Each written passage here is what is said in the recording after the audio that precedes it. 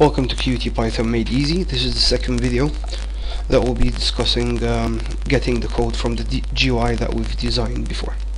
Well, actually, for this session, we'll be designing a new GUI for the next coming videos. So I'll be able to mix a lot of widgets inside and see how we can write a full application. So we'll start with opening the designer on a main window. First thing that we could do is write our own media player. So basically what we'll need is a front-end video player. This video player actually plays MP3s, audio or videos. That's one thing. And I want a space for my playlist. This is my playlist. Make space for some buttons right here. I'll just add random songs.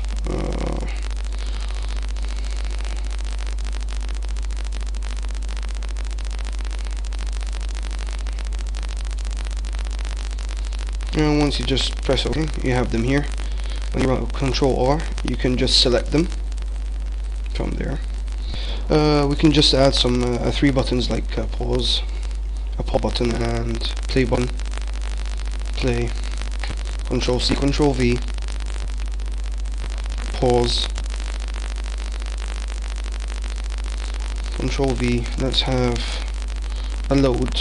So let's say we want to load a directory at one time, so I'll just press load and it loads a directory. Okay, we have our basic media player here. We just could add a stop button, just load that, Control C, Control V, stop.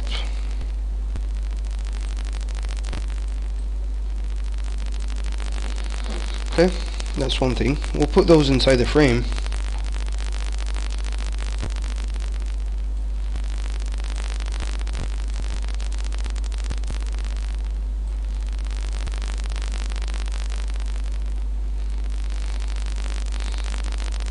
The thing about that is remove it will be just one object for you. Something that you can build very fast in Qt is a browser. Oops. Just here. Let's say that's your browser. And for the time being, you can just come down to the URL and just type http www.synapse-labs.com. Just press enter, and for instance you want a line edit, so a user can input his URL. See, that's basically it. So it just popped up after loading. So I guess you know what we're gonna do here is like I'll make the user input his URL here. When I click this button, the URL changes. Okay, this one changes. So it's basically that easy to build your own web browser in Qt. Okay, let's say I want to make an MDI area. Something about this is quite nice. Is inside this part I can create sub windows. Okay, and this sub window could have a push button. Okay, and just could minimize it and just say to add another sub window, and this one will have a plain text area. So when I push this button, something can pop up here or something. We'll just figure it out when we're writing something. So you have this, and Control R to test the application. You have the load stop. You can enter the URL. Thing is working, surf, and this is one button. This is one sub window, sorry, and this is the second sub window, which is something very good. Okay, let's say I'll just for fun I'll just add a dial here again, and an LCD display. Oh, sorry, I'll close this one. Small LCD number. Let's say in the code we'll see if this number hits 10 or something, or 20, when I rotate the dial, make it write a message somewhere. I'm just thinking of random stuff that I can show you what to do with this. Actually, another thing is the docked widget. It becomes quite useful when you have it in your application.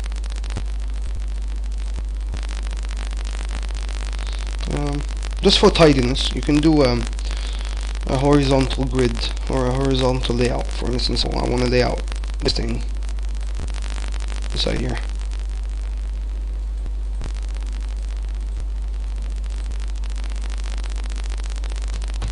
Sorry.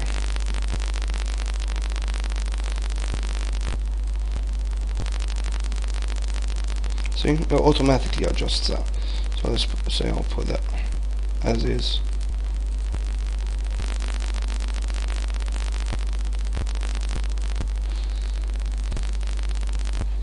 Where am I?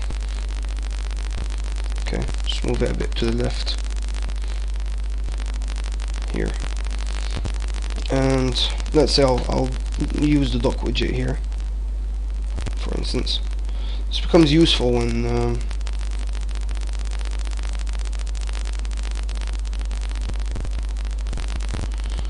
let's say I want to add something that will actually pop out when you just for demos. I'll just put a push in here, Control. This is the dock. I can just press it and it just pops out. I can move it anywhere I want. It's quite neat, actually.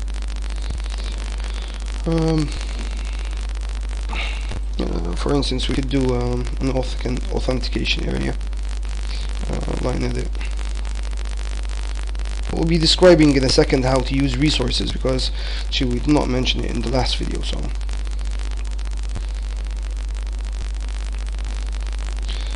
the name.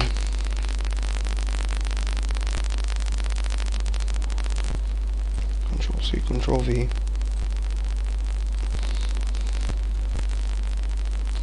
Oops.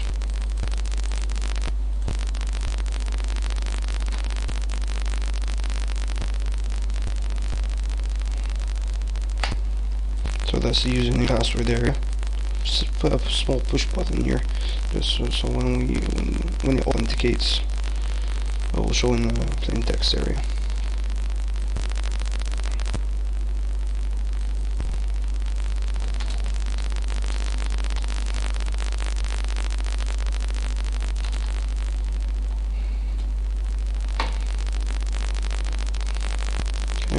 So basically, when you push button here, if the authentication is true, will just come up with a success or fail message.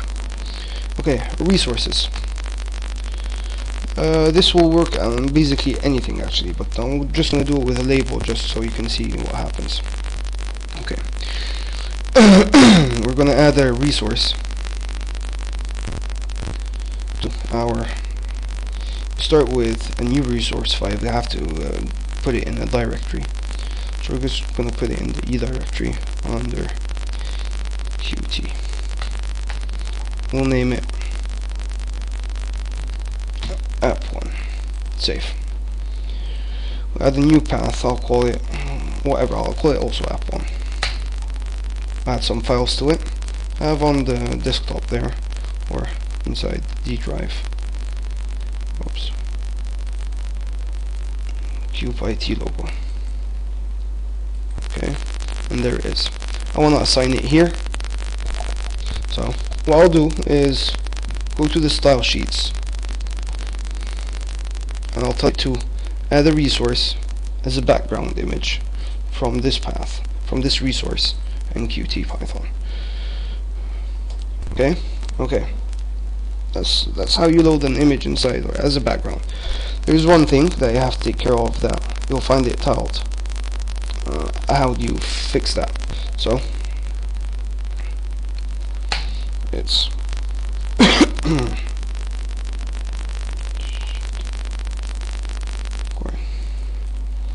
background dash repeat. No, repeat. Okay, and it doesn't repeat. You can remove your text table from here, then you have full image. So I think that covers it actually. I think we're somehow satisfied with the amounts of stuff inside here. So I think it will teach you also a lot of stuff in Qt. Okay, so we're gonna end this by saving the designer, or okay, let's come here. Let's add a menu also. File, type here, open, separator, exit,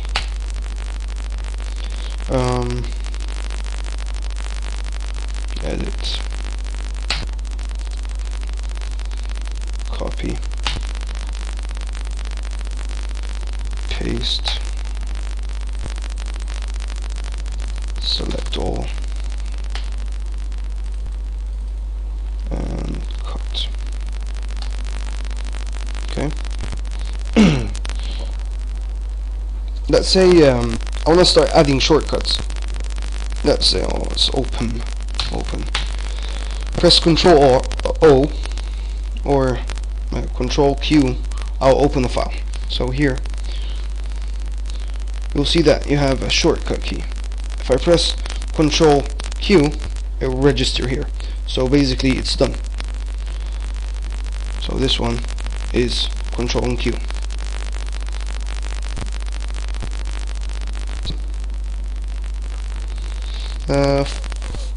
For the matter of adding these menus, I'll add plain text area, just so I could write some text inside here, and I'll just use the edit to copy paste and select and all that. Come to the main window and just give it its title to app 1. When we're finished with this, we'll start saving your application to our directory here, Qt, and we call it app 1.